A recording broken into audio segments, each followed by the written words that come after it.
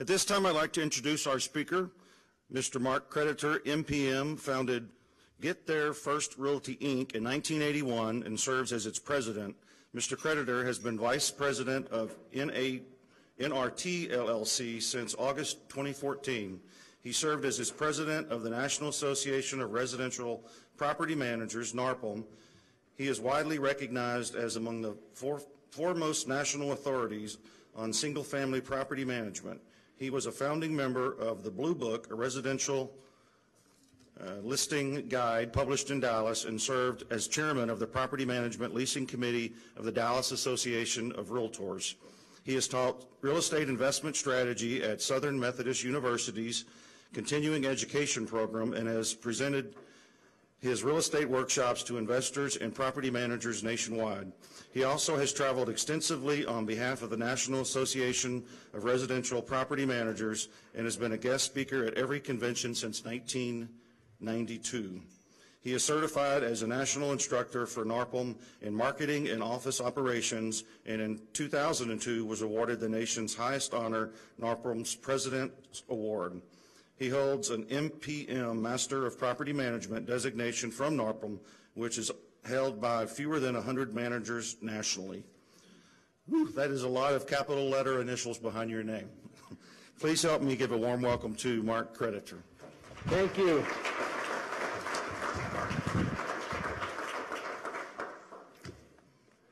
So we want to be sure our AV works first, so let me do that, and then I will be good to go.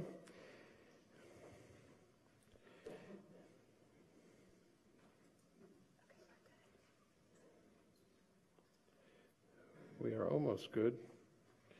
Let me just get the mouse done, and we're good. We're good. Okay. So my topic today is to not sell like you buy. And this came about because I'm going to be 60 years old in a few weeks. And I recognized as I was in business for 30 years that I was working with people from other generations. I was working for people from other generations. I was having people fix my rental properties on behalf of my owners who are from different generations. And I realized in everything we do in life, we can't sell like we buy. That we have to be aware and in many ways have empathy on how other people need to be transacted with. And I think this is very important. You can't fit everybody in a box. And a lot of what I talk about is why this box is really the key to success. Can we lower any lights in the front so that we can see this better? Thank you. The purpose of Bob Dylan's radical song in the 60s of "These Times Are Changing" was to really let us know that change is inevitable and change always occurs, and much of what I talk about today will have to do with the changes in the marketplace that we see in property management. Because real estate, it really is much more about our clients and our customers in their present state, but how we evolve and we move with market shifts, because you cannot remain the same. I admire companies that have children that can take over the business because you naturally live with this generational change. But if you are a sole practitioner, as I was, it makes it very difficult. And in a nutshell, I had 1,600 properties when I sold the business 4 years ago to NRT, which owns the brands of Coldwell Banker, and subsequently retired. But what I recognized most was I was the only listing agent, and everything that I did was based on a person who was born in 1958. And it wasn't until I embraced these millennials that we went to some software platforms and some very innovative things that, though I didn't understand, was the only way that I was going to be able to have millennial clients, because I was very focused on people that were my age or older. And I just kind of gave it up, and I gave it to them, and it really saved me. It helped business. So property management must always be competing at much more sophisticated levels, especially here in Texas and always in Austin, Texas, because I said to a colleague this morning that Austin was always ahead of the curve on how much trouble can a property manager get in. So in Austin, if you could be a great property manager here, you would be really good in Dallas, because we don't have as many people looking over our shoulder. It's much like the concept of playing basketball with 2 players and 10 referees. A quote that was given to me when I spoke in California, but now it's here in Texas. You are being watched in everything you do, from housing and urban development to the city inspectors to the real estate commission. We are constantly looking for a bear trap to step in. You have to be on your best game in every aspect of your business. That is number one. Don't waste time on things that don't produce revenue, because you'll figure out quite soon that it's all about revenue. It's all about how we can net the most. And part of this self-analysis that I asked you to do with me this morning has to do with really taking your brain and doing C:(erase star.star. Like, just really come to this with an open mind to look at what is it about ourselves, our inner brand, that we can leverage in the relationships we have as property managers so that we can profit the most. And to do this, you have to first reinvent yourself and begin to think about how we're perceived in the marketplace. This is how most people look at what does a property manager do for a living. We tear the heart out of our clients, our customers, we beat up our vendors, and we certainly aren't kind to our employees. This was my life for 30 years. And I found that I was really not as awful as people made us out to be. And when Yelp came on, I really needed to seek professional counseling because I could not believe all of the Joe Pesci movies I was being compared to in what I did for a living. Literally, if you Google me in Yelp, you will see me compared to Joe Pesci in most movies where he killed people. This was what I brought home to the kids. And then you would tell an owner's coming to town and we were going to have an inspection. And the tenant would say, don't worry, you'll be able to find the unit. And they would spray paint bad landlord.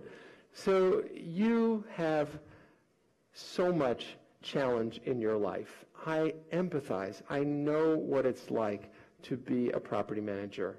And I want you to try today to look at the bright side, the things that we can begin to do to leverage the most amount of profit we can make, because all of you, every one of you, is underpaid. Every one of you should not have to put up with what you put up with for the money you make. This is a highly undercompensated industry for what it does to people, because it is very difficult to be a property manager long term. You deal with the consumer in their worst way. You often deal with owners, especially in a market like ours where people are paying a lot, they're leveraging a lot, and they may lose a lot. You're constantly getting yelled at. I used to use the analogy, I was the referee of a boxing match, and this corner was the tenant who was beating me up constantly because I wasn't fixing things the right way, and the owner was beating us up because we were spending too much on repairs. So basically, both people just beat up the referee all day long. That's being a property manager. But let's look at some of the conventional ways with which we make revenue. Property management fees. Property management fees, either you charge a percentage of what you're taking in or a flat fee. Nobody here is going to talk about fees. We should have that clear right off the bat. And if you have any questions when I have a slide up, just raise your hand. It's no problem to interrupt. But when we look at property management fees, and I say here, just cover the company bills, because property management fees in many ways is the least profitable fee you charge, because it requires the most amount of manpower, woman power, labor. And I started to look at all of the fee centers that were available to me, and I wanted to really focus and invest on the ones that required the least amount of labor. And property management always came out at the bottom of the list. I have to talk to somebody. So it started almost with that relationship is the most expensive. You have to pay people to talk to other people. Therefore, property management fees, if you really run your business as I did, like a giant Cuisinart, you really need to focus on the fact that you need other things to help build the brand. Application fees. This is a very likely fee that most of us are charging, and as we all know, you can't really keep it unless you give written instructions to the resident of what it takes to qualify. Those written requirements need to be posted everywhere up front. but we would always, as a rule, charge application fees for everybody over 18. And I would get an argument that would say, but we're married. And I'd say, yeah, but this couple over here, they've been living together for 20 years. You've been married since Tuesday night in Vegas, but they want a discount on an app fee. So we just made rules that were real simple. Everybody over 18 pays an application fee, and then we would start to get those mortgage letters that people wanted us to fill out and take time from our day. Well, there's a fee to fill out anything in writing for an application verification in writing, especially to a mortgage company. The tenants would often say, that's ridiculous. Why should I have to pay for you to fill that out? I said, I have a great option. Don't buy the house. Renew the lease. I was never very funny with my tenants. Leasing fees. Perhaps markets bear this or don't, but whether or not you charge a flat leasing fee or a percentage of leasing fees. But one of the things that I was so focused on in terms of finding a profit center was buying marketing in bulk. Like they said in my introductions that I founded the Blue Book. The Blue Book was a residential listing service. So if I founded it and I was an investor in it, I'd be able to then sell ads to my owners for less than they would pay themselves. So they were saving money, but I was buying in bulk. There are many online advertising products. Obviously, I know the market is very tight. You don't even advertise rentals. But in my world, wherever I would find an opportunity to save my owners money by buying in bulk and then selling it to them at a discount, still making a profit, it was a no-brainer. There were many online services that would charge an owner $80 to run an ad. If I bought in bulk, I could pay $16, charge my owner $49, and advertise the fact that I'm saving owners money in marketing their rentals, still making that spread. I looked at my business like I was Home Depot, and I looked at how I can be off-price and still make profit. Renewal fees. Do we charge a percentage of the renewal, or do we charge a flat fee? For many, many years, I charged the flat fee, and when rent started to go up, I felt so foolish. It should have been a percentage. If rents, you believe, are always going to be in an upward trend long term, your whole life should be based on the percentage of that appreciation so that you're partnering in getting these higher rents. We also had referral fees when tenants would buy a property or when we would give a property for a listing. How many of you in-house sell real estate as well as manage? So it's less than half the room. So the rest of us need relationships to move real estate that has to be sold. And having those fee relationships embedded in the best service for your clients, your owners, or your customers, your tenants, should produce referral fees. This is a robust part of real estate. You just have to find the right partners to take good care of your owner clients and your tenant customers. Preferred vendor fees. This was probably the second most profitable area of our business. The single most profitable was bounce checks. But the second most profitable was factoring receivables for vendors. And I believe that money management or money fees requires the least amount of labor. So if my vendor fixes an air conditioner for $1,000 on the second of the month, he can either get paid on the first of the following month when I get the money from the owner, or we'll factor the receivable in advance the same day that he brings us the invoice for a smaller percentage of the total. This is done very commonly with retail manufacturers, people who make clothes that are small businesses for a retailer like Macy's. Well, I make a bunch of shirts and I sell it to Macy's. I'm going to wait 90 to 120 days to get paid. I need to pay my staff. So I find a third-party factor that would pay me a percentage of my receivable to Macy's cash. I found every vendor loved it. They used to call me the slot machine. And if Johnny the plumber needed to buy a truck, he could go pay 27% at the used car lot, or he could just always get a line of credit from us for a fraction of that. It was just the relationship we had with our vendors. We were their banks. And factoring the receivables that they have owed by owners, which we would pay from proceeds coming the following month's rent, was universally accepted, and they were happy to pay a small percentage.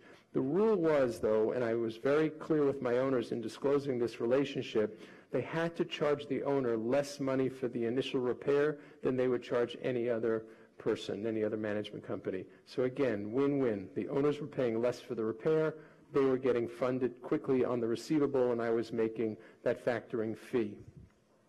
Anybody have any questions about that program? That was a very, very easy thing to do with our vendor relationships. Yes, ma'am. How did I factor it?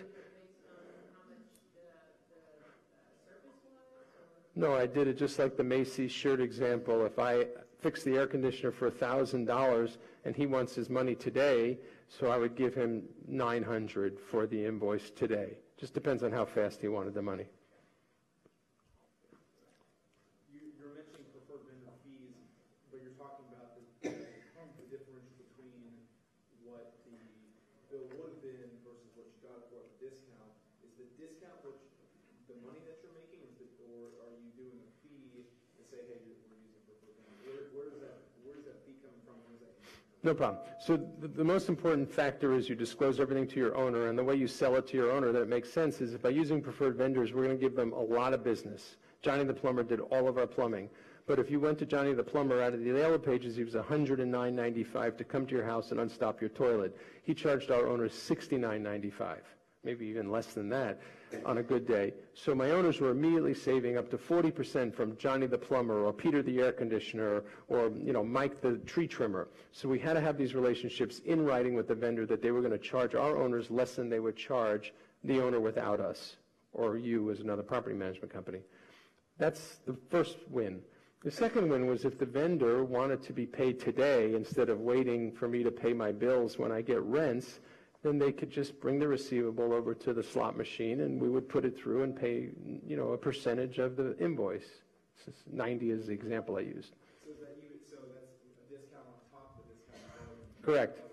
Yeah, there's a lot of profit in vendors who charge $109.95 to stop out a toilet. Does this only work when you have a lot of customers?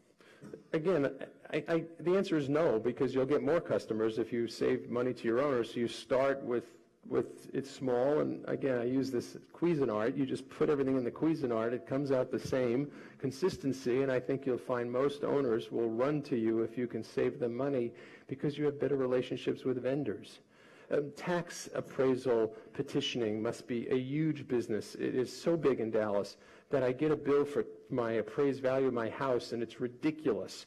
Well, I would contract with this person who would do all of the rental properties for our owners, and he would charge my owners, instead of a half of the first year's savings, he would charge them a third.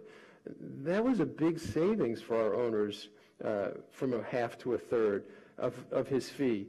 But he would only do it for our owners, but then again, I would pay him and factor the receivable, so we would get a check from that as well, fully disclosed to the owners.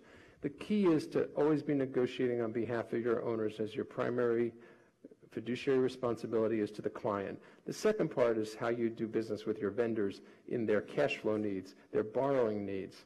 And many times they're going to have to charge you more if they pay 27% interest for a new truck. If I lend them the money for the truck and they pay 10%, I'm making 10% of my money, but they're also able to charge my owners less money because their truck costs them less. Those are the relationships that you want to have in all aspects of their life. As I said earlier, the number one profit center of our business was bounce checks. Bounce checks are probably the easiest things to collect. I assume you can get a warrant in Austin. If you give them a 10-day notice in writing that they bounced the check, everybody's going to make up the check. But we funded our owners. We funded our owners the same day we received rents, so the owner never even knew the check bounced. So this is all upside to us. We would collect almost all the bounce checks pretty easily, and it was a gravy train every 10th to 15th of the month. If we got 20 or 30 bounce checks, we would be able to make $100 or $200, whatever it is. That was a reasonable estimate of our uncertain damages.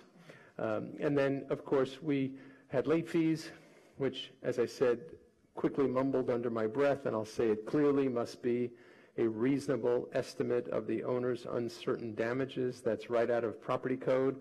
That changed 10 years ago, so you cannot charge $100 a day on a $400 rental. It must be a reasonable estimate. And we went to much lower late fees after this came in, so it was much more user-friendly for the tenant who needed to pay late, which is a choice they make.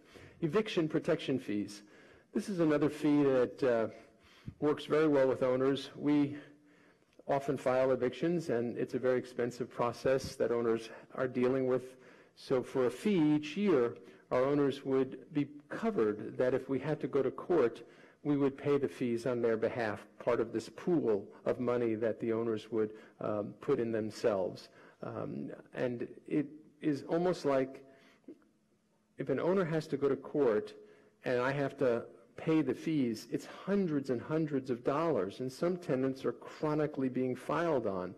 For one fee up front, the owner would be part of this pool, and it would all be paid for by the property management company's eviction protection pool.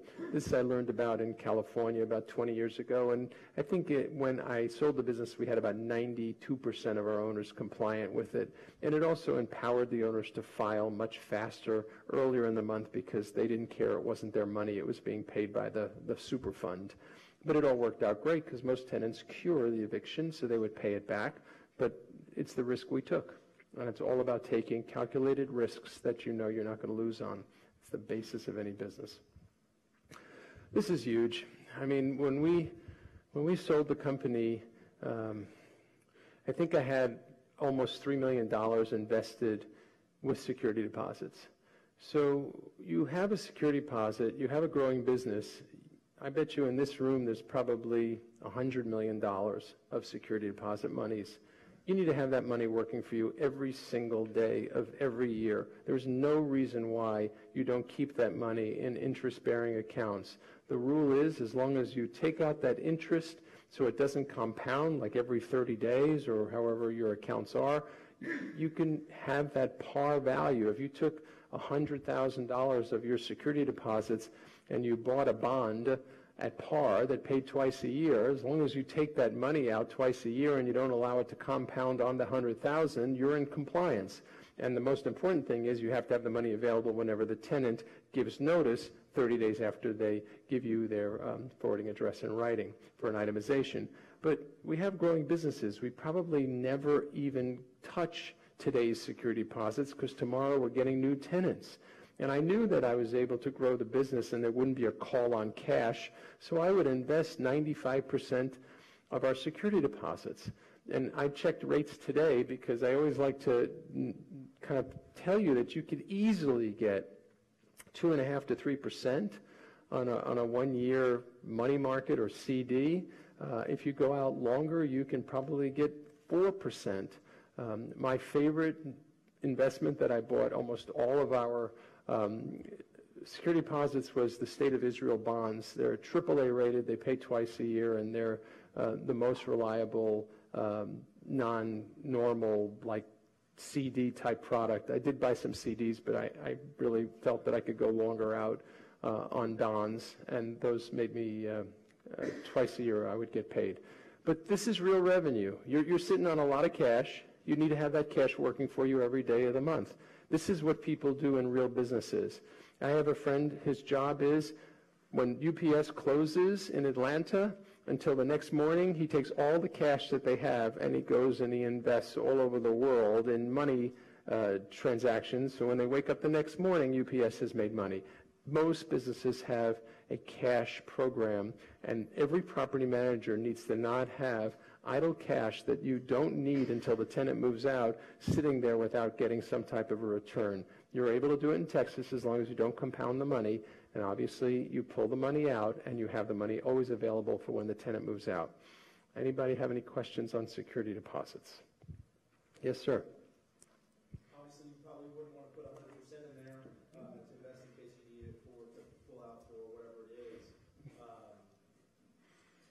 Is there a reasonable percentage that you think that you guys got to work for you? 5%. Our business always grew. I mean, I was always getting in new business, so I never needed today's money until that tenant moved out in a year. So I had a money market account, an interest-bearing money market account that I would keep 5% of our security deposits in, and I would always have that money available for this month's move-outs. But at the same time, I would never let that balance get over a certain amount that I know I never would need, and all the other monies I would take in groups of, I don't know, whatever you want, 10,000, 100,000, a million, and buy these longer-term bonds or CDs, whatever you're comfortable with, and you get a check, don't compound it, that part becomes illegal.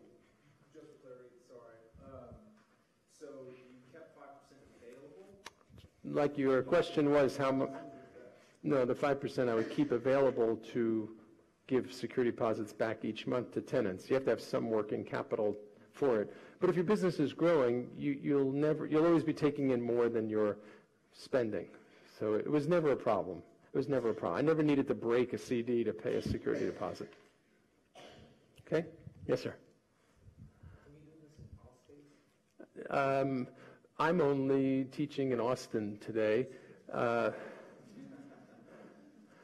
No, you can't do it in all states. Most states require you to pay an interest rate to the tenants. So in most states, it's the opposite rule, where you have to pay interest to tenants for having their security deposits. So you would never put in an interest bearing. You would just tell the tenant there was no interest. My children lived in Boston for many years, and they were required to get their deposit plus 2%. I don't know what the owner did with the money, but he was losing 2% if he didn't do something with it. My favorite story was the state of Minnesota. Dave Holt, a past president of NARPM, and I pointed to the Eberts because they were probably with me in Houston, Texas, 1989 for a convention, and he stood in front of the room and he said, the state of Minnesota requires me to pay 5% interest on security deposits. This is 1989, interest rates were different. And the legislature only met like every 6 years. So in those 6 years, interest rates had gone to like 2%. So it was impossible for my friend to not lose 3% on the money. He put it in at 2 and he had to pay the 10 and 5. But it didn't say that he couldn't invest the money. So the story that I like to tell is that he took all his security deposits and he invested it in a mutual fund and made more money with that investment than anything else. You cannot do that in Texas because you can't compound your profit or loss. So that's why it's much safer to just use CDs or instruments like that. Be conservative. Yes, sir. To take the interest out every 30 days? No. Again, Israel bonds pay twice a year, so I did those because it was just twice a year I had it. But yes, 30 days. You would do it with a normal money market. Well, I'm kind of confused then. Bear with me. So if the bonds pay twice a year, you only pull out the interest twice a year? You get sent a check. You what? You get sent a check. Oh, you get sent a check. And that's in compliance then. I thought it was, so it's not compounded. Correct. Because it's, Par. I understand. Yeah. And a CD works the same way. Very often with a CD, you put $10,000 into the CD. It's not until a CD matures that you get your $10,100. As long as you pull the 100 out, you're in compliance. The state of Texas just says you can't compound. You got to take it out within 30 days so that you're not buying mutual funds at Vanguard and just seeing this compound upon itself. It's a real good area. Most of us are sitting on big deposits. So we are required to put the security deposit in escrow account. You can certainly set up escrow accounts, naming an escrow account as you invest this money with your bank. It could be an interest-bearing escrow account. Yeah. I mean, how it's named is not as important to me. Yeah, one thing that I learned seeing in Mark's presentation that time, as of about 10 years ago, Rick requires that if you can do that, there has to be in a U.S. insured account. Okay, so You can't deposit it in an offshore account, for example. You can't go to the Caymans and put it down there. It has to be in a U.S. federally insured account. So that would limit you to a normal conventional bank, which, I mean, every day the rates are in the paper. I use bankrate.com to see what the best rate is, and that's what I would pick. And it is insured, so that's great. So that means you can't invest in those Israel bonds? Correct. No more Israel bonds. Though, no, they're not guaranteed. But I did this before the 10-year rule started, just for the record. Okay, early termination fees and sublet fees. Paragraph 26 of our TAR lease has two columns. One allows the tenant to pay a fee if they were to bring you a replacement resident that you processed, and one had them pay you a fee if you were to find a tenant to replace. But stepping back from that for a moment, in a very strong rental market as we have all experienced in Texas, I say to my owners, we want you to get 12 months of rent. But in the event the tenant needs to early terminate, the tenant is going to pay 3 months' rent. and you'll get all 3 months' rent, or 12, whichever is less. So you understand what could happen is the tenant is going to pay a 3-month early termination fee or a 2-month early termination fee. My owner is just interested in 12 months of rent. But if I have to release it and do all the paperwork and really do a lot of work to process a new tenant, I should be compensated for that. So I would say to my owners, you'll get 12 months of rent, which might include this penalty the tenant pays or not. Because if I lease it in 1 day, I've done the work. I've paid the commission. I've done the lease. Why should my owner get the upside? He or she is interested in 12 months of rent. So using these early termination fees, especially in a strong market where a tenant could get out of a lease at any time by paying 2 or 3 months, whatever you want it to be, whatever the market bears, gives you another opportunity to be compensated for your time to replace the resident, which only makes sense because the owner would have paid that fee anyway. But sometimes in a strong market, there could be a waiting list just waiting to move in, and the tenant will pay that to get out. That's option 2. Option 1 is to just use paragraph 26 and allow the tenant to have those fees clearly stated if they found a replacement resident, which we would do because we didn't want to really be with our backs to the wall to find a tenant to replace our tenant. Now, of course, the market is very strong, and you may really literally be able to lease something overnight. Think through this as to how this could be another fee opportunity for you for the time it takes you to process another tenant. There should be some compensation to the property manager for turning the tenant. You're doing an inspection, one more than you had budgeted for. Deposit itemization, one more than you had thought you'd have to do. So don't just let this be money that doesn't go to you. We dealt with homeowners associations all the time. Tenants would not follow instructions. They park in the wrong spot. They did some incredible things. Decorated the outside of the doors with spray paint. And the HOAs were really hard on us. You know, and most of you probably manage condominiums. You know, when you manage a condo, you're really working with 3 people. You have a tenant, you have an owner, and you have a homeowners association. Sometimes the homeowners association is the one that you really get the least respect from. I hate to say it. You're shaking your heads. You know, we were the only company in Texas that ever had a homeowners association put in their bylaws we could never manage there again. Because we wouldn't take the treatment that they gave us. They were so ugly about, you know, our tenants and this and that, and they just were being prejudiced because they didn't like our tenants, and I just wouldn't put up with it, and I called them on it, so they took care of that really fast at their next homeowners association meeting. I'm very proud of that, by the way. But when I have to deal with homeowners association and a tenant has incurred a fee, they parked in the wrong place and someone got towed, or they decorated something wrong, or they didn't mow a common area, in your lease, there really could be a fee that you're charging the tenant for this time it's taking you to deal with the homeowners association, because that time needs to be compensated. It's outside of the normal scope of property management, and homeowners associations have huge expectations. I used to love when they would tell me, well, you need to drive over there and take a picture that it's now fixed and send it to me, or there's another $20 a day that's going to be charged. So, I mean, I had nothing. I had to go do it, and it could be an hour's drive. You know, it was really like managing a third entity. I had a tenant, I had an owner, and I had a homeowners association.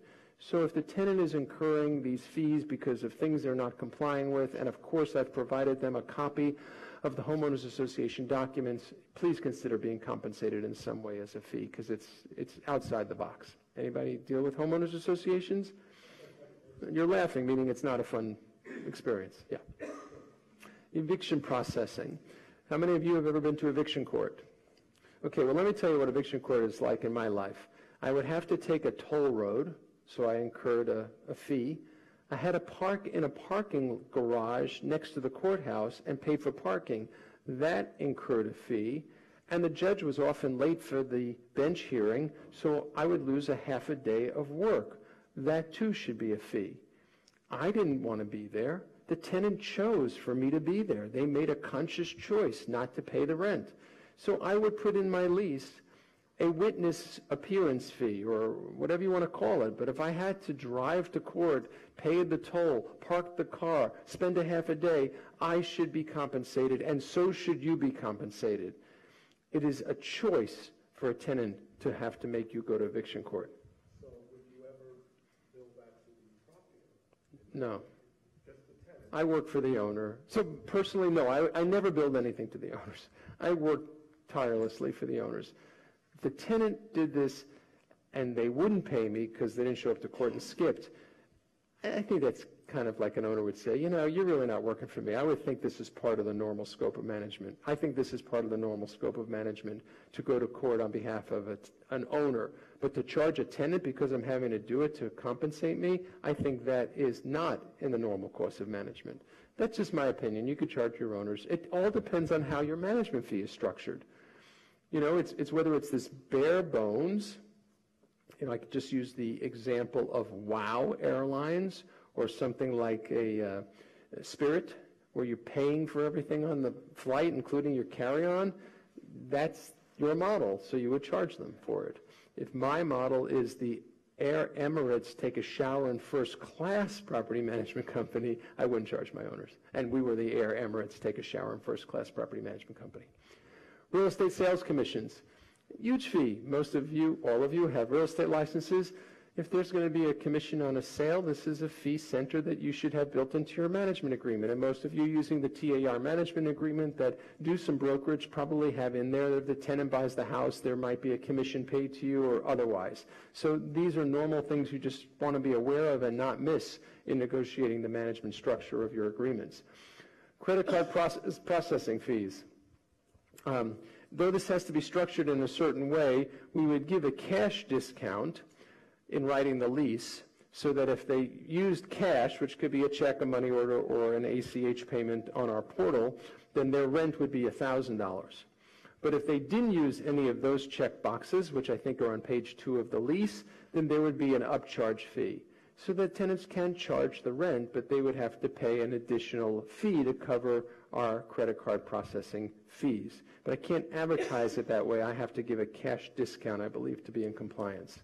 Something I always thought about, and I never looked into whether it can be done, is offering the property at a certain rent level, but then stating that if the rent's paid by the person, the tenant gets an automatic discount. Sure, that's a way to... It's like an opposite of a late fee. Of course. Yeah, it's a disguised late fee. It seems to me that it would sound more enticing for a tenant to pay promptly than with the fear of the late fee. Sure. Have you ever experimented with that? Or? No, we just charge them late fees, but I have seen that done very often, where if they paid by the 25th of the month, they could get a discount. If they paid on the 3rd of the month, because they have to get a mandatory one-day grace period, then they would be a late fee or something like that. But this has to do more with credit card processing fees and other ways that they might pay outside of the norm. And I know most of us like it that they're paying through a portal, so the money goes in, the money goes out. We never touch it. And we didn't take cash either at our office. Collection services for skipped tenant balances. Of all the things that I did, I feel that I should have done this better or more often. Because when I sold the business, I had over $7 million owed to my owners in collectibles, because we were sending everything to a collection agency that did all but nothing to really negotiate strong settlements.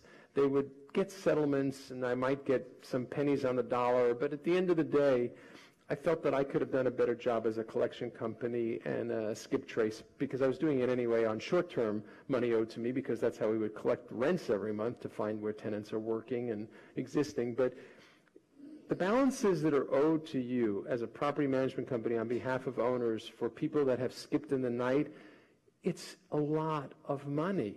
It's a lot of money. And I know some of the wealthiest people in my life collect credit card debts and cell phone debts and cable bills, little stuff. They send out letters, they get money, and they split it with the cable provider.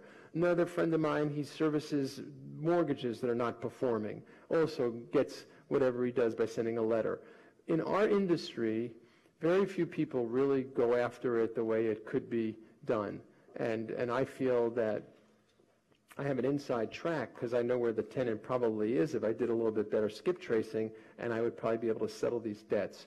So what I had wished I had done more was said to an owner, if someone skips and we really see that it's lingering, we would like the opportunity to go after it and offer you a settlement. Quick question.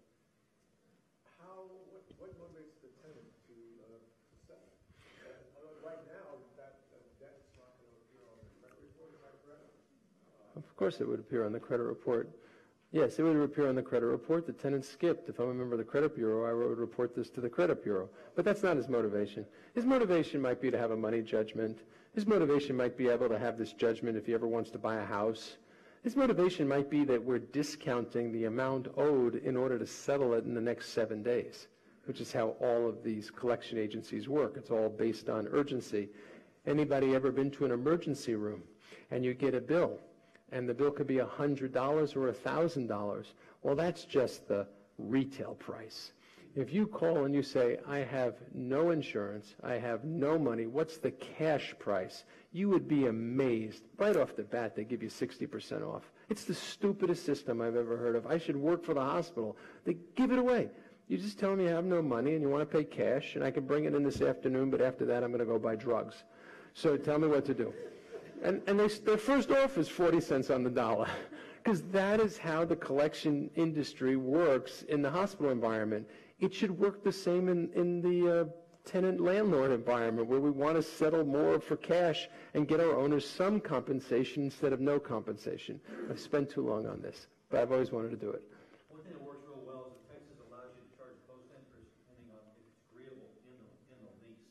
We have an 18% interest that we can charge, and that becomes a very powerful position between your tenant and owner and want to pay that. So it's a great example, and I think that the reasonable tenant would realize that this post-interest example is really causing them so much more money. But I personally, and again, I dealt with I wasn't a slumlord, I was a slime lord. Like the lower, no matter how low you think I was, just go 1 or 2 more steps below that. And if you don't believe me, just ask Karen Ebert over here. And I would find that when I would kind of have those conversations with people who were chronically owing money, they would just say, oh, sue me, and hang up. So that would work for a certain demographic area of a tenant that actually would pay something. Most of the time I was just trying to get the settlement before they bought this afternoon's fix on the street. Referral fees from utility companies and credit counseling services. Oh, God.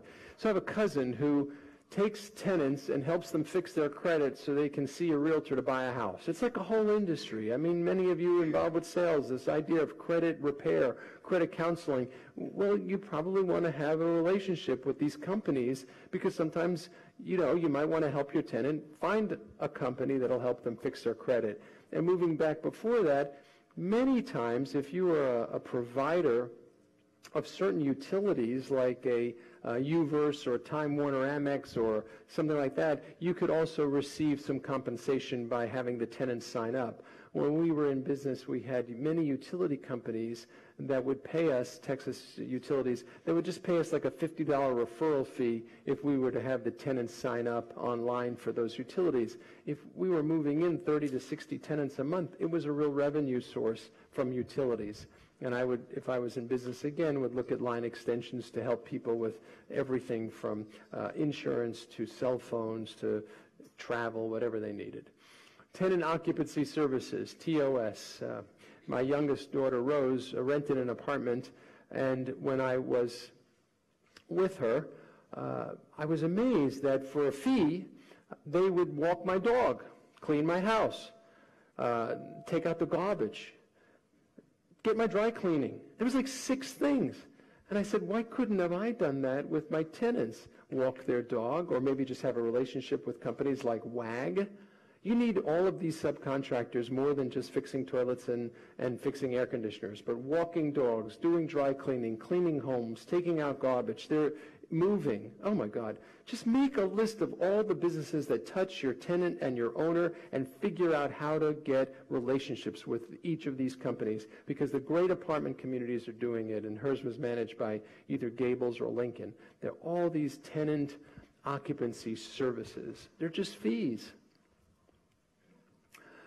So now that I've kind of laid everything out for you, you need to decide which one and how you're going to do it and who you want to be in perceiving it, because as we've already talked about with an 18% add-on for the collection and taking a discount on rent, all of this is a very personal, evaluation. What is for one may not be for another. And so I like to go through, why do people use your product or services? Now you really want to start to self-promote by developing a brand marketing plan of what makes you so special in this business. Why and what areas are industry hot buttons that you were very good at.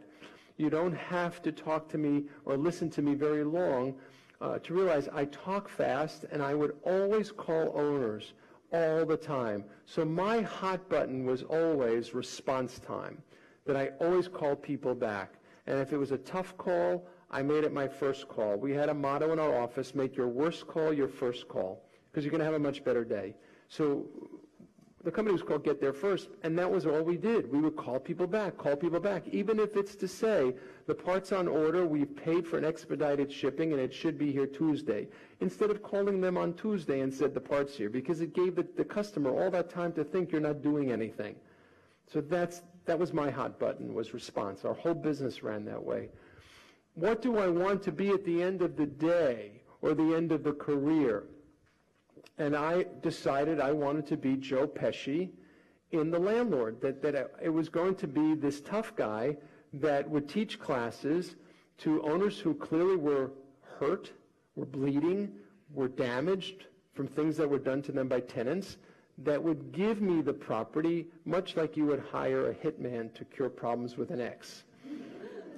That was what I decided to be. I wasn't the glamour property manager. I wasn't doing high rises. My tenants weren't winning architectural design awards. I was a slime lord, and I did the lowest level possible. We had plenty of rentals that were very nice, but most of what I learned and cut my teeth on was the stuff nobody else would manage. What was your average rent rate? $1,000. Which, just so you know, it's now $1,400, because I sold the business 4 years ago, and it's really $1,400. Like, relative to Austin, that would be $1,600. So I was definitely not in the high end. I was a B-minus type portfolio. We had plenty of A stuff, too, but there's no good stories. So you're making light of being a slime lord, but are you speaking of the tenants you're slime, or you?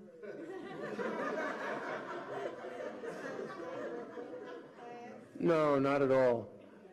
No, I think the rental rate that I managed was so much less rent by providing incredible services to my customers regardless of who they were or what they paid. It was a lease. I treated $2,500 the same as $250. But the perception, the brand, what I did when I would teach a class on landlording at a community college that would get people to sign me up for business was the fact that I would take a bullet when nobody else in the room would. That's all I'm speaking of.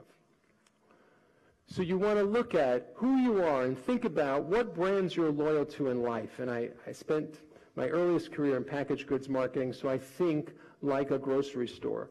What do you brush with and why? You shave in the morning with what? So far mine is Crest and Procter, and Crest and Gillette, because I have Procter & Gamble stock. What firms do you most admire? I most admire Apple Computing. That's my number one admiring. I like Amazon too. Why do you drive a blank? When we were little children, we only drove Volvos because I was convinced the Volvo was the safest car for my kids. It wasn't sporty, it wasn't sexy, it was a box, but it was my tank. My wife used to say we drove tanks. That was something we really latched onto. And you think about the phone in your pocket and the loyalties that you have. It's very important. that brand and image is everything. This is a joke. That's not one of my rentals, but I do want you to know that this is what we use when the city inspector puts this in front of your house. This is a good opportunity to buy a rent property, to flip it. That's what you're looking for. Okay. Steak versus sizzle. And it's really important that you think about the whole restaurant experience of the steak versus the sizzle. So let's talk about steak. I'm not a big fan. I'm a vegan, so I don't like steak. Literally, in this example, I charge 25% less than XYZ Realty. Don't you hate people that just fight on price? I never would compete on price. Price was the last thing that I needed to fight on. And I would tell owners, go hire them. I'll be here whenever you need me. Go hire them. We'll replace the tenant for free if they skip out on us. Well, what are they disclosing to the owner? That they have skips and that they can replace them for free? How are they going to pay the co-broke commission? So again, these are things that I find to be cheap shots to get business. We pay 3 months free management fee for referrals. I never paid a referral fee to my owners, but I sent them market newsletters every quarter. I went to their funerals. I went to their weddings. I was their guy. I didn't need to pay them. That would be the dirtiest money in the world to compensate my owners. But they would talk about me in church and in synagogue and at the VFW hall because I was going to take that bullet. So that again, just that steak. ABC charges what? I'll match it. Stop competing with money and start competing with sizzle. Every one of you has a special aspect of your ability in this room to be a property manager, to be a mom, to be a student, to be a husband. You need to focus on what you are magically great at. So let's look at sizzle. Our average length of occupancy is 27 months, which is 15% higher than the industry, reducing your turnover and the lease commissions you paid. Now that's a long sentence, but just think about it. If I wanted to hire Daniel, who charges me X, and Rick, who charges me X plus 10%, but Rick is selling me on the fact that he takes such good care of his customers that his occupancy is longer, making up and even exceeding the 10% he charges more than the other property manager, I'm going to give him the business because it's not what you get, it's what you net. And focus your clients on the net. And this was one of the most compelling things, that we took such good care of our customers, our tenants, by making repairs very quickly, by being so diligent about explaining the lease. Many of you use the TAR lease. I was on a video, still am on the video on YouTube. I went through every paragraph of that lease like it was the Bible. And if a tenant came in stoned, I would not let them do the closing.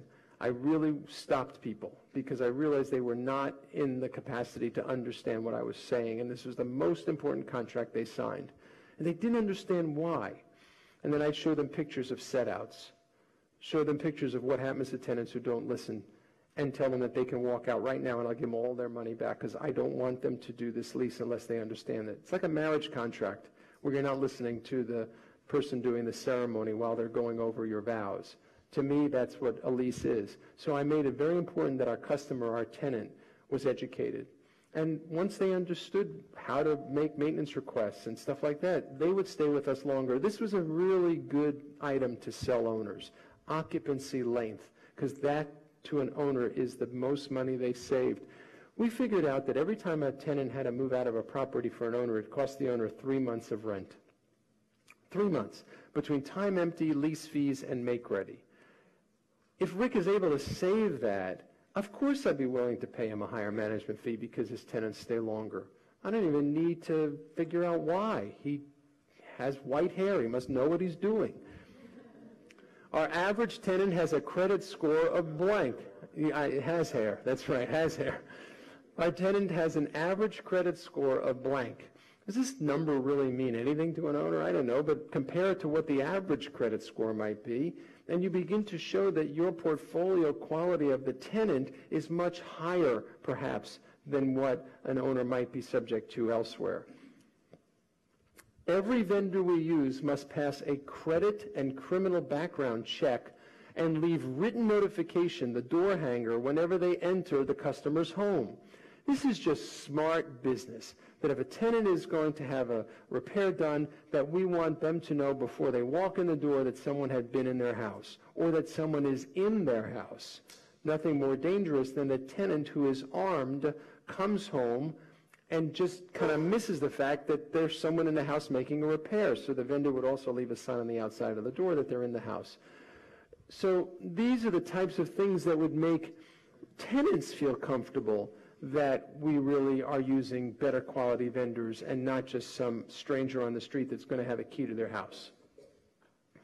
I never had a problem with a vendor. I never had a problem where a tenant said something was missing. The vendors were by far the best behaved group of all four that I dealt with: employees, tenants, owners. The vendors really wanted to do a good job. Our broker, oh, this is amazing. Our broker is a CPA or a licensed contractor or ex-military or a broker or an MPM or has a certification with the Austin Board of Realtors. I mean, you guys possess very special credentials. Anybody here a veteran? You can lift it proudly, because I want to give business to vets. Vets love vets. Even non-vets like vets. Being a veteran is a very powerful thing in property management, because they realize that you had some portion of your life that was involved with structure, order, duty, honor. Who wouldn't want that in their side? You know, it's amazing. Or a CPA. How many of you own rental property?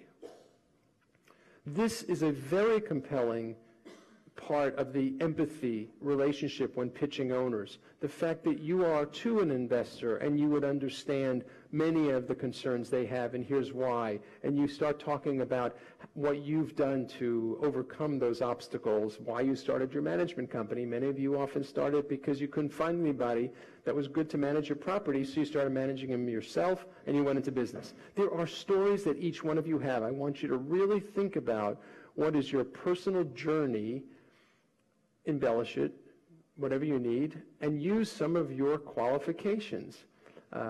Those initials after your name are extremely valuable when explained to a potential client.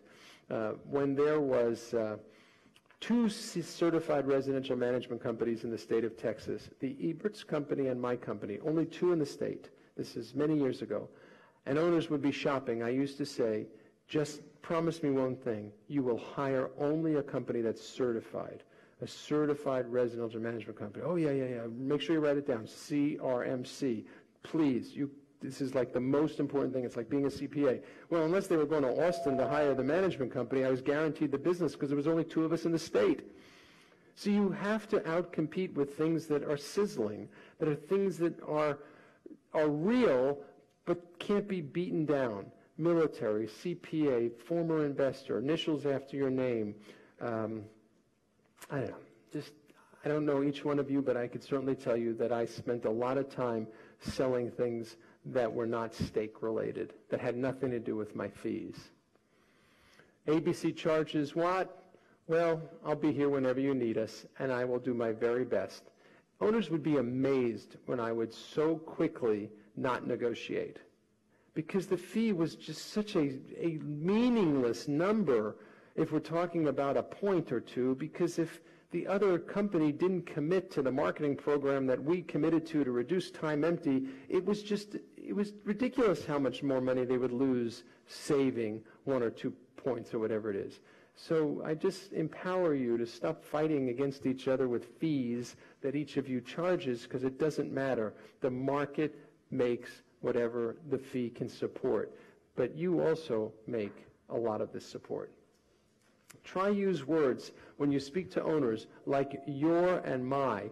Personalize it. Very important that when I talk to an owner, it was really, your property and, my experience. It was very one-on-one. Owners always felt like there was a very personal relationship, because you cannot put a value on relationships. And I found the single most successful thing I ever did to maintain relationships was I wrote a newsletter every quarter about the market, about trends in the marketplace, and I'd send it to every owner. And they really said, I would only want to be able to talk to the guy who wrote the newsletter. Big deal, so they would talk to me. So these are just examples of marketing that sells things you can't put a price on. This is from the company Symantec that makes many products, including Norton Antivirus and ACT. And the message is saying, like, while you were out, hackers tried to break in. Well, how could you not pay for a service, this is an old ad, that would help Norton Antivirus from people to take your personal data or to hack your computer? So everybody was buying Norton Antivirus because of the fact that it didn't matter what it cost. And let's say another antivirus program was cheaper, but that word Norton really had some brand connection to pay a premium for. This is money management. Money management, and the line says, there's always a bull market for integrity, the Bank of New York. I find money management to be the most fascinating thing in the world, and you will too. If you ever retire, it's all you got. You can't screw it up. But it becomes much less about fee and much more about relationship, and that's what this ad is, much like property management. This is my favorite. If this worked for Volvo, it certainly is going to work for Ford. These are all examples of safety, occupant sensors, and obviously airbags, and wheel locks, wheel brakes, and 12 things that tell you when something's broken. Like, this is a minivan. Who sits in minivans? Your children and your grandchildren. So you would want to have this minivan. This is sizzle marketing. This has nothing to do with the fact that it's $6,000 cheaper than the Honda Odyssey. That's not what these ads talk about. They are competing on a level other than price, and that's what I empower each of you here today to do with your life as a property manager. A fee-based service business is to try to sell things people cannot put a price on. It's much easier. We had a motto to our customers, to our potential tenants, to please pick your landlord before you pick your property. And we would go through a list of things, of services that we offer tenants. Free CDs of your move-in inspection, because how often is the single argument, the first argument is, it was like that when I moved in. We would really want the tenant to have a video, and now obviously we could upload it to the cloud, but we would empower the tenant to not lose any of their security deposit because we would want them to have the move-in condition. I mean, I'm not going to query the room, but it always bothered me that property managers would give a blank move-in condition inspection, leave it on the counter and say, there's a blank paper in there, just fill it out and return it within 5 days of any defects you see. And the tenants would never fill it out, and then you would say, well, you didn't return it, so we assumed it was perfect. That's, to me, not nice to a customer who is probably not going to turn it in. We would do the move-in condition form. We would take the pictures.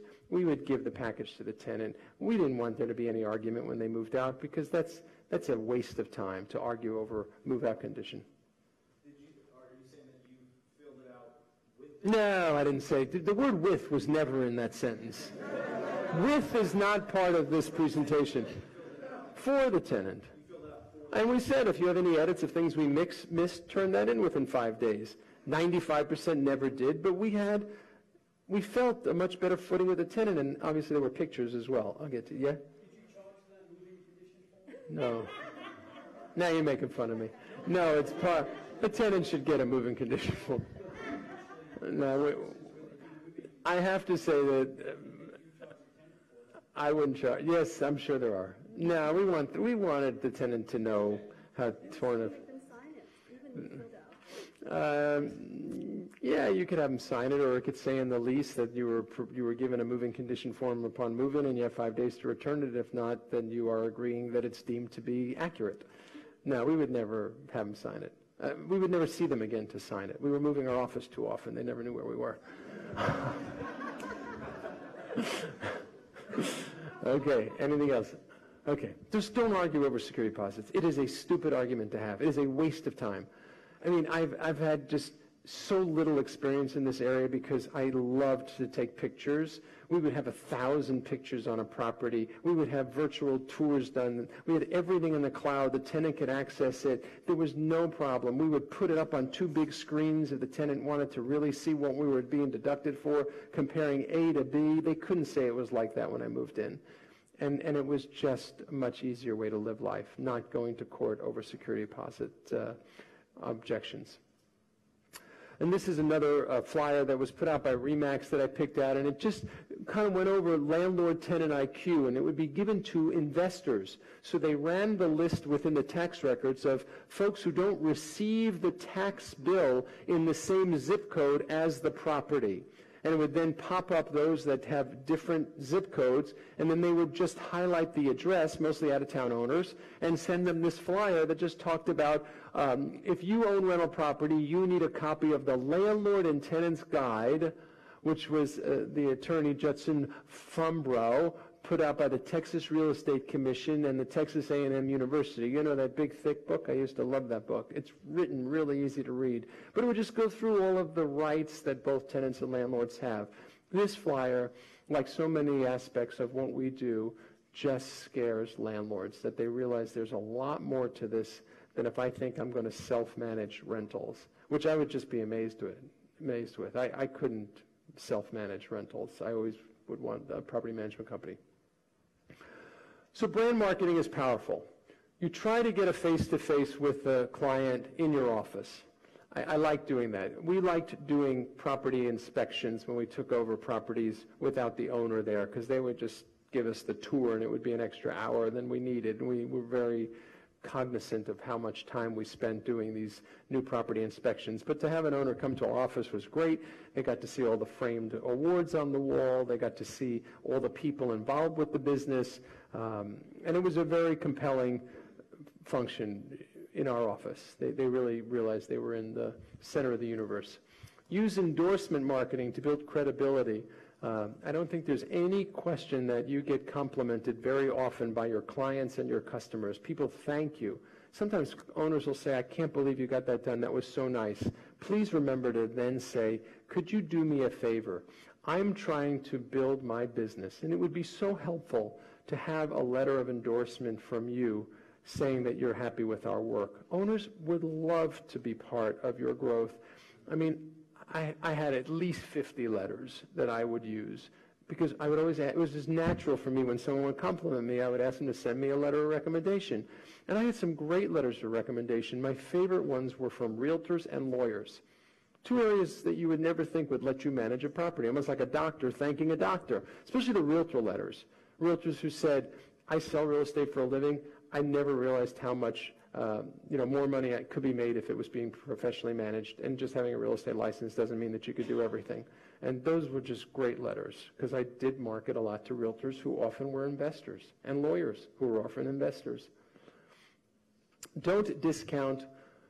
One of the things I also learned from this gentleman, Dave Holt, was to offer money-back guarantees. Sometimes that's the difference for, like, the exercise equipment you see on channel 463 look like this in 3 hours or less. Money-back guarantee if it doesn't work. I always forget to return the stuff. I have so many things in my house that have a money-back guarantee. I threw the box away. So using a money-back guarantee on property management, especially if we were at that point where we have two property managers in the room that are so close on price, but there's just something about this guy that sounds like he's more experienced, and he has a longer retention rate that he focused on that really would make me more money. And then Mr. Ebert says, and here's something else. We have a money-back guarantee on our services. If you don't like anything about our services, first 3 months we give you back all your money. You could terminate at any time. I mean, I don't know about the terminate at any time, but I never had anybody ask for their money back. Never. Because, you do whatever you need to do in your normal course of business. You do a good job for most people. Love the money-back guarantee, just like exercise equipment on TV. Innovation is an easy brand attribute to sell. So I talked about having those pictures in the cloud so the tenants and the owners can always see the condition. That's cool. Everybody has access to that. One of the things that we live through that I'm sure everybody does now is for tenants to be able to pay from their telephone, right, so that they can get to the portal to make rent payments. And many of our tenants, they didn't work conventionally with money. They were in cash businesses. So they would be able to pay at 7-Eleven, Dollar General. There was something called Pay Lease and paynearme.com. I still use them on some notes I have. But many of my tenants still do not trust banks, and my tenants that I did have. And we used all of these third-party places they could go to, retail establishments that would take the rent and then process it right to us. That was really innovative. And you talk to owners who were always having to meet tenants at a bus stop to get paid rent, and we said, oh no, we have a great agreement with 7-Elevens that tenants could pay at any 7-Eleven. And those are things that just blow owners away, thinking, wow, they have state-of-the-art technology if they're able to pay at 7-Eleven. Anybody use any real cool ways to pay rent? Anybody, tenants could pay with their phones? And can anybody pay in the office? Yeah, I would love a swipe thing at the office, like credit card. Send handwritten thank you notes to owners and tenants. I realize we live in the world of email, but I am old school when it comes to thanking people, and I think it's very special if your clients open the mail to send a handwritten thank you note. All of you should get stationery that has your name, and you should try to write one thank you note a week. And if that starts to work for you, try writing 2. You have absolutely no idea how much business I would receive when I knew there were multiple property managers interviewing with that owner, and I would be back at the office, thank you note written. I'd go to the post office so they had it the next day. I'm sure I was the only property manager they interviewed that day that they received a handwritten thank you note from the next day. And you know what that says to them? He's really good at follow-up. He's really good. I didn't say tenant, I said owners. Oh, you want to thank tenants too? Sure, we can thank a tenant. You can thank a tenant for renewing their lease. We would do that very often.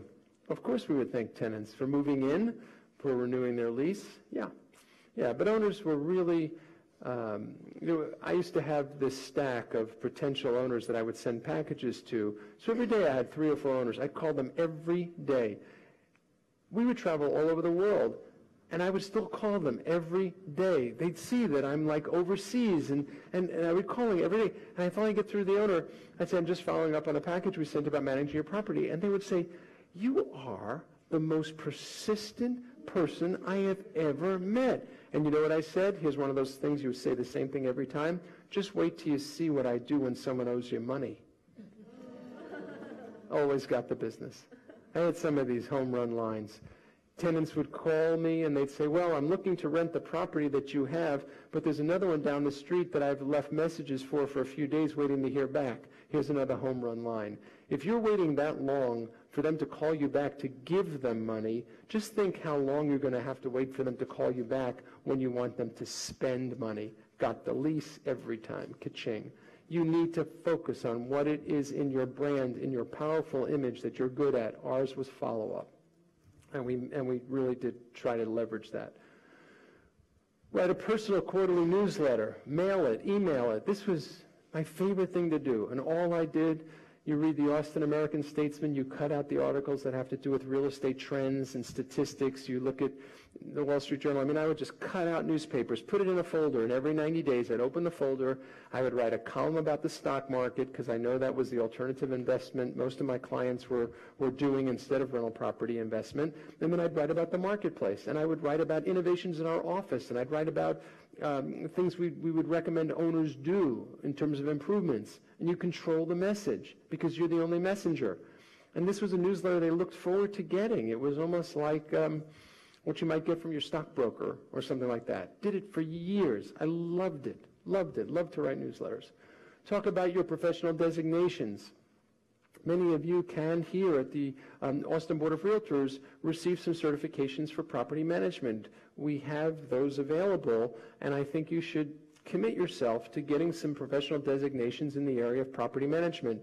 Joining the National Association of Property Managers that I know many of you in this room through offers many professional designations. That sets you apart. Very small percentages of property managers have designations. And I know realtors who sell do it, realtors or real estate professionals who do property management, we should do it too. And you learn a lot in class.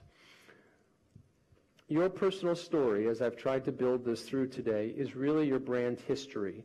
And the story that you want to tell needs to be unique and compelling, powerful and comfortable, so that you can capture more business by not having to fight over fees. And you could always scare them with City of Austin horror stories. And this is real. because I know that Austin had many more rules than Dallas, and right now Dallas has too many rules. So when you look at an owner with regard to property inspections that may be required by the city, juggling Section 8 paperwork, which we embraced and loved, and though it was a very defective program, we loved the tenants on it because they should be deserving of housing, but the paperwork was very hard, but we would do it.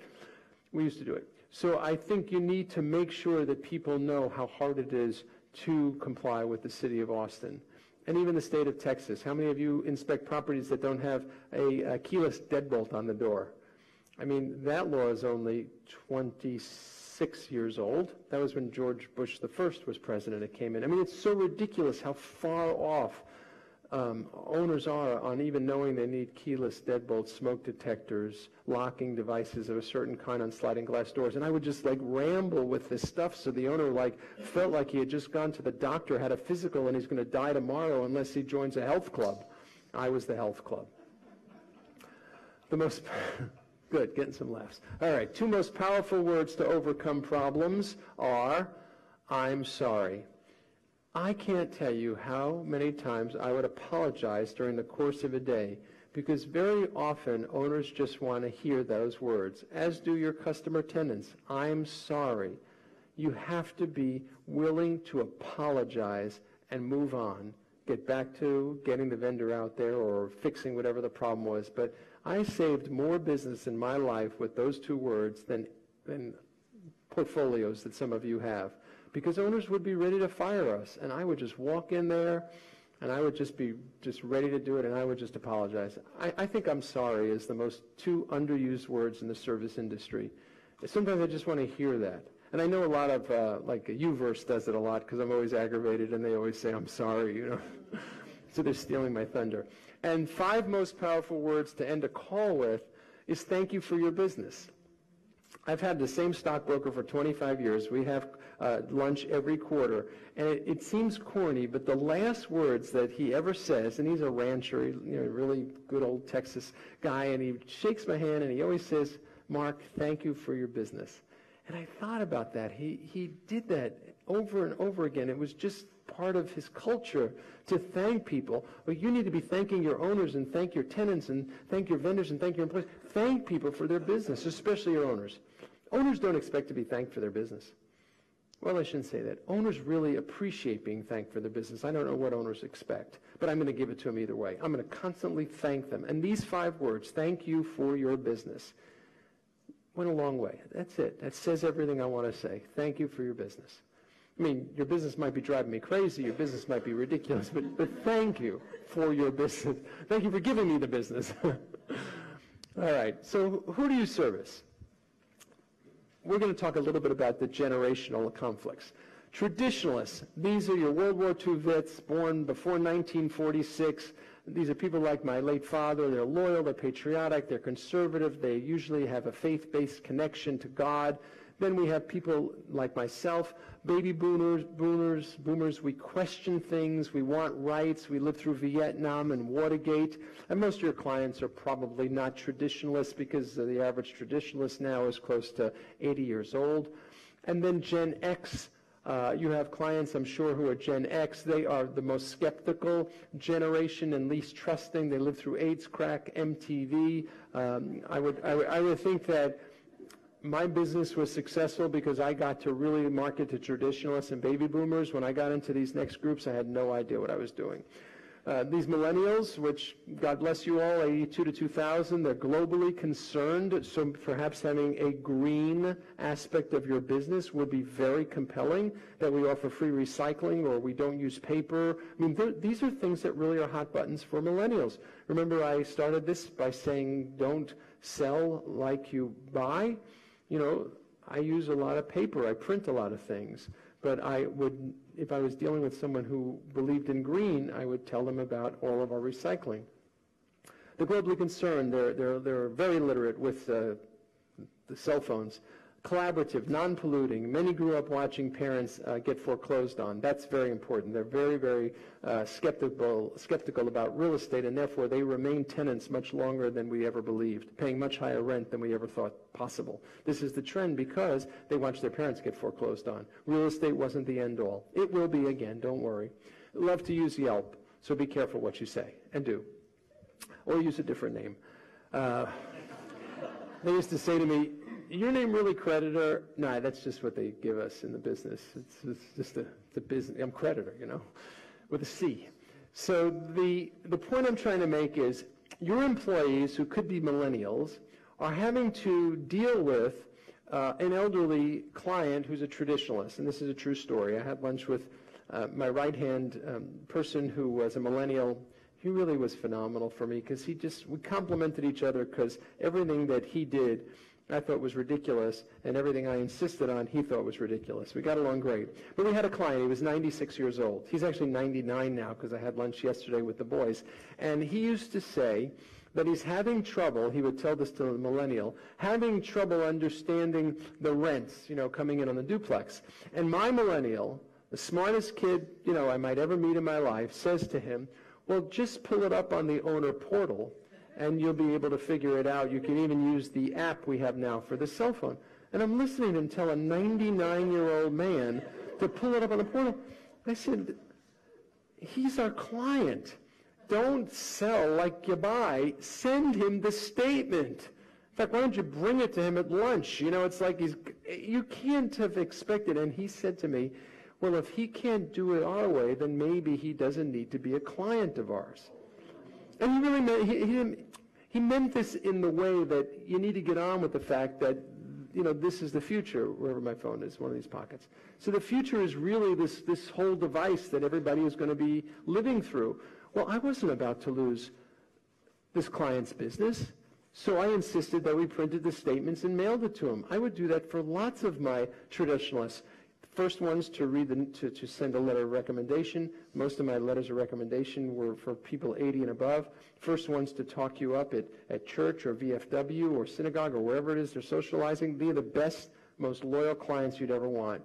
I'm saying don't sell like you buy. Figure out what you need to do to sell to each generation so that you can take in as much business as possible.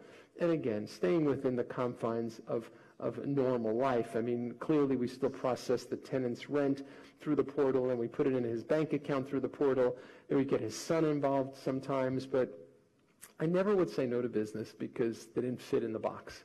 In your opinion, do you feel like in this day and age with the millennials especially, you don't need a physical office for the property management? Everything's done virtually, online?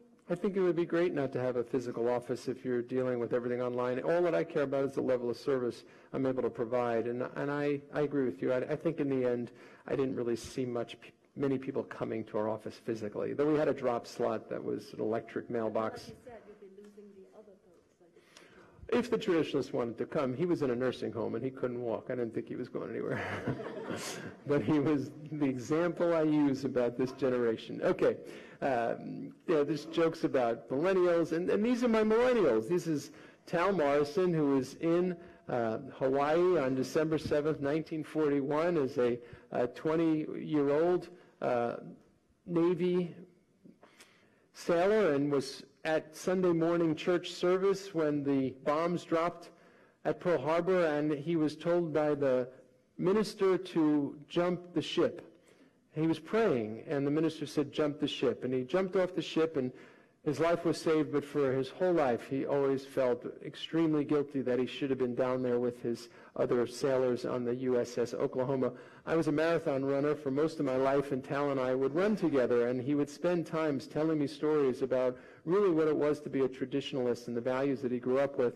This was Brooks. He was one of my property managers, and he was in Vietnam, also a veteran. I learned a lot of lessons in life from veterans.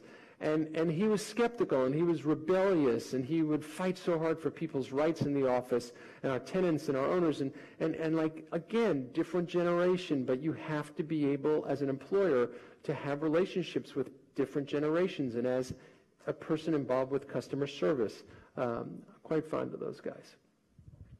So what are you best at? Making repairs fast for good prices. That was kind of what we were really good at, is just responding. Collecting late fees and chargebacks goes with number one. We were real good at compliance, posting people in the old days on the 2nd of the month with a one-day notice to vacate, and then we filed on the 4th. Then they changed the law that we had to give a mandatory one-day grace period, so we would go to everybody on the 3rd with a one-day notice and then file on the 5th. But we did everything like a machine, keeping occupancy levels high. This, to me, is the most value you could offer an owner, is to really latch onto statistics that have to do with that. Finding investors to buy your clients' rentals. This is another important relationship that you have. And finding these investors to buy rentals can be found with even third-party services like HomeVestors or others that you should have relationships with so that you can at least have outlets for your owners when they need to sell. Finding rentals to sell clients more doors so that you're able to build portfolios for your owners when they want to have good experiences repeated over and over and over again. Systematic inspections and reporting, whether it's done by third-party vendors or your own internal team, but you must be able to track and load up to the cloud physical inventory inspections of your properties. It's the least you can do. Tenant education on caring for homes. Those newsletters I sent to the owners, I also sent ones to the tenants about changing air conditioning filters and covering exterior faucets. I mean, anything that have been problems for tenants, having renter's insurance, watering the foundation. I mean, I was all about making sure the tenant wasn't going to step in it by breaking something they didn't mean to break because they didn't know. Complying with Texas rules and laws. There's no bigger commitment that I enjoyed more than being involved with the Real Estate Commission, writing contracts for all of you, realtors in this wonderful state we live in, and being involved with NARPM. I really loved the lease we have here in Texas, and I feel that every one of us should look at that almost like Bible passage and know what every paragraph talks about, so you can immediately get your tenant to see where it says that they were supposed to give notice on or before the 1st. That's paragraph 3. So the normal business that we've been talking about is not inside this box, because no matter where you want to think you're normal, we are abnormal because we deal with tenants and owners and vendors and employees often that fall outside the box. If this was just a box business where everybody paid on time and there was no repairs, everybody would do it. So I say to you that look at some of these other areas and assign the time value of what it's taking to service them. Whether it be these homeowners association violations or the excess security deposit cash balances or late fees or NSF fees or eviction protection fees. Do it well, do it often, and don't lose money because you have to do it. That create these businesses within your business that naturally exist that you're going to probably be dealing with anyway. You're going to have to go to court, you're going to have to pay for parking, you're going to have to lose a half a day, and also probably pay a toll. So you should probably have in paragraph 26 of your lease, which I think is special provisions, some aspect of what needs to be done. What's the hardest paragraph of the lease to explain is paragraph 18, repairs. To explain to a tenant the 4 things we fix in Texas is just crazy. You know, heat, air conditioning, hot water to 120 degrees, and structural defects, causing water penetration. So you want to look at how long you have in life. And unfortunately, the industry is moving away from mom-and-pop property management companies and through a lot of conglomerates, large companies that buy portfolios like ours, the business is becoming different. But mom-and-pops will always have a place in the American industry, and the unique services that you provide as a mom or pop is still very important to owners. Very important to owners, especially if you live and operate within the same community as their rentals. But the goal is the same whether it's a large company or a small company, and that's to be big enough to serve you, yet small enough to know you. Many synagogues and churches use this as a theme for membership. Well, I took it right to our business. I knew every owner by their property, by their name. It was just a game, like I wanted to know. And if I ever visited the property, I usually remembered the property. I can't remember what I had for breakfast this morning, but I always remember a floor plan. I immediately asked the Eberts about their home and about their office because I just remember real estate, because I love real estate. So big enough to know you, small enough big enough to serve you, small enough to know you. Treat every door as if it's our only one, and just stop yelling and start selling. And my story is that a guy hires me to manage some properties, 3 houses, and I said, when I was new to business, we don't work that area. We don't work that area because it was kind of a lower income area that I really had no idea about. And I passed. And he hired the next property manager who took those 3 and got 7 others in a really nice area. So it was just bait. And I often found that I built my portfolio by taking the first property that maybe nobody else would want, showing an owner that I can make miracles happen with this, and then they would give me the other rentals that were better. So don't shy away and make too many rules. I don't manage properties less than that amount. I don't manage that area. Like, just be everything to all people and do it all well. Seamless process, so that paperwork doesn't have to have paper, so that you're able to service both traditionalists or baby boomers with the paper, but the millennials with the on-phone app. You need to be all things to all people. Often our brand motivation is fear, and this is what I often did at community colleges. I would tell stories to owners. I would scare them. I would really go out of my way to scare them about all the laws in Texas they had to comply with, and then I would take them on a tour of my day. And my day would start by having to do a property inspection. This is 4524 Amesbury, Apartment C. It's a condominium that I bought in 1986 for $7,000. And I never heard from the tenant for about 20 years.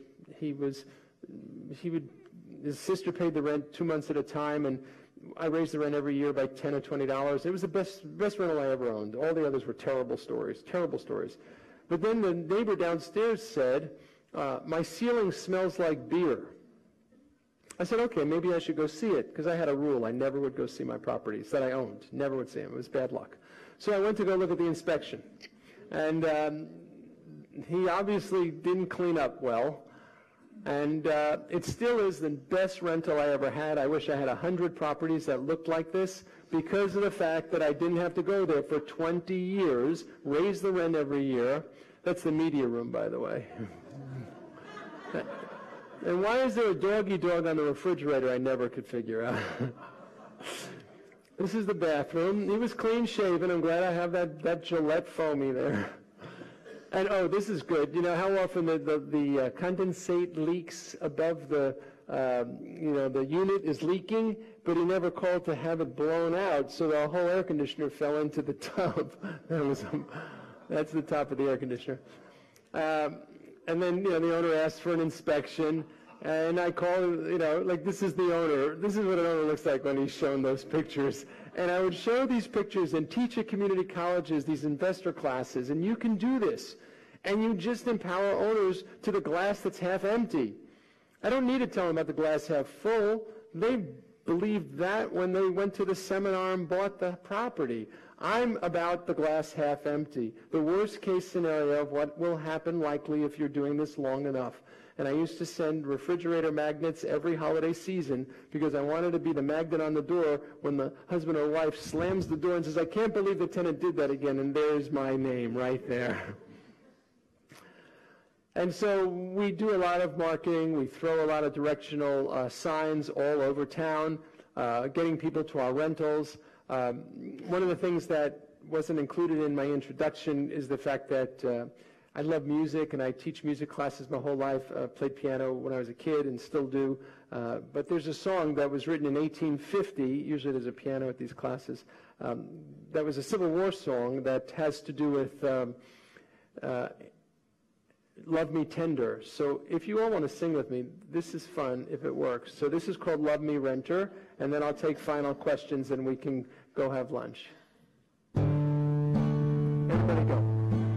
Love me renter, I'm the one you write your rent check to. It better be here by the 3rd, or I'll come after you. Love me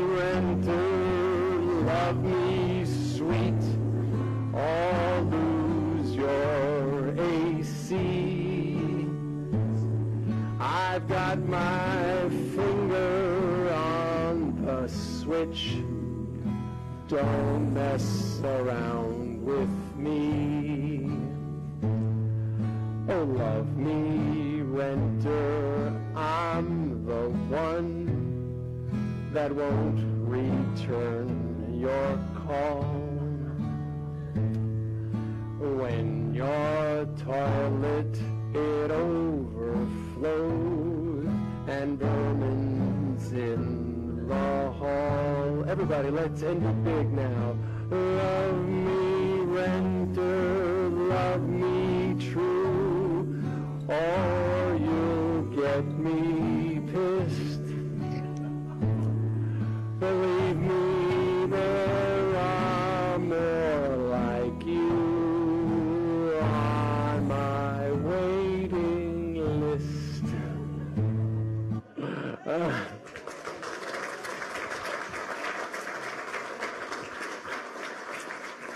Everything I do is just for fun. Those opportunities to laugh really are the way that we make it through the day. I find there's challenges in everything we do. You are all heroes in my eyes for everything that you do every day. I hope that, is there any final questions? Anybody have anything? Thank you. Yes, sir? Hi, Mark. Thank you for your time. And that comes from behalf of the Leasing and Property Management Committee here at ABoR, which I chair, and our vice chair, Rachel Ice, is in the corner over there. And anybody who has a member there at ABoR, again, thank you for coming. We really appreciate your time. Good. Thank you all so much. Yes, sir. Just for clarification, when we're talking about early termination fees and replacement fees, I've been unclear on that. Is that income for the property manager, or is that income for the owner to pay for? To me, it's designed so that our owner doesn't lose any money. So it's not income for the owner, it's really a hedge your bet for the owner. And we never did early termination fees, but at lunch yesterday they told me they're now doing it because the market's so strong that we always just put it upon the tenant. The tenant would call and they'd say, well, I need to move, and I'd say, well, you need to find a replacement for your property, which I think is in the paragraph 28 of the lease. And the tenants would then seek a replacement that was as qualified or more qualified than them, which is what the lease says, and we would charge them a fee to do the paperwork. The other paragraph says if the tenant wants you to find the person, they could hire you to do it. And all that seems to be just too much work, and many companies have gone to just early termination fees. An early termination of a certain number of months of rent so the tenants can just leave. My daughter has it in her lease in the apartment. I think it's 2 months, but I'm not setting what it should be. It's the market that'll determine it. But it just seems to be the trend because our markets are very strong so that tenants can buy houses and move along. Yes, ma'am. HOA violation processing fee and the eviction processing fee, you mentioned that the tenant pays you. Tenant would pay for a homeowners association violation, especially if the homeowners association is making me get in my car, drive over there, take a picture, send it to them, fill out paperwork. I mean, the homeowners associations are so tough on the property manager. Many of them have divisions that do property management, so I think they're just trying to wear you out. That I just realized that if the tenant has a list that says don't park here, and they park there, and then the HOA is given a violation, then there should be a small fee for me because I got to go collect the violation. Yeah, I would. Outside the box. Yes. Yes, an addendum that says if you incur an HOA fee, there'll be a value added for our time to collect it. Yes, and late fee on the lease is supposed to be collected by a landlord, right? Yes. That you said is processed for the property manager. Again, if you want to share late fees with your owners, that's just a business practice we always did because it was a pretty likely scenario. The owner would be more patient with the customer before saying file an eviction if they knew they were getting a few bucks extra. We did it more for the tenant than for the owner. Anything else? Yes, sir. When you're looking at disclosures, what is your leaning as far as like a specific disclosure for every single link on your website that you might get a referral fee from, or would you lean more towards one big disclosure? Well, I think it's easier to make it all part of your management agreement. I care about disclosures most to the client so that they knew what things we would be receiving referral fees from. And I do believe that most brokerage referral fees require us to transact through licensing. Most owners have no problem with. It's the other ones that you have to be a little bit more specific how they work. Good. I'll stay after if anybody has any personal questions. And again, have a wonderful day and thank you.